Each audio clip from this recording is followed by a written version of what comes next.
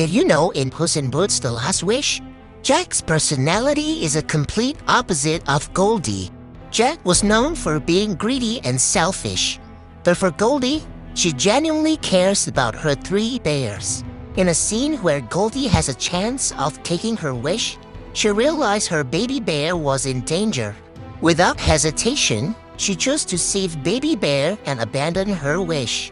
While for Jack, he was very confident of getting the star on his own, not realizing that his selfishness would cause him to crash into the wishing star and gone for good.